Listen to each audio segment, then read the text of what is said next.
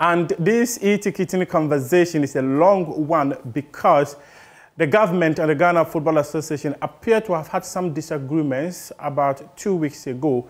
And since then, the GFA have not appeared anytime they are invited for a meeting because they presented a team to handle the e-ticketing. But unfortunately, government rejected their offer, saying that they are moving everything to Ghana.gov platform. But the GFA also insisted they wanted their agency to handle it. And since then, even just as 3 days ago, there was supposed to be a meeting, the GFA failed or refused to make an appearance for that meeting. Now, let's hear from the Member of Parliament for Talensi constituency, Benson Tongo, who is calling on the Minister of Youth and Sport to ensure that there's a construction of standard pitches across the country for the football development.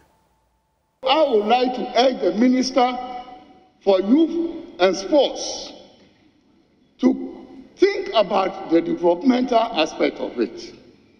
The provision of first-class pitches or sports facilities.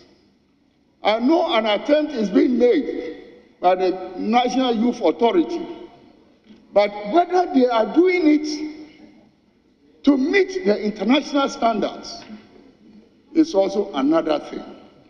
So with all these things happening in our country and football being the soul of this country, Black Stars win and the whole country striking is up. Morale is very high and there's peace in this country. We lose, and for days, weeks and months, we'll continue to comment on the poor performance of the Black Stars, and people who are genuinely interested in coming to develop sports will be discouraged.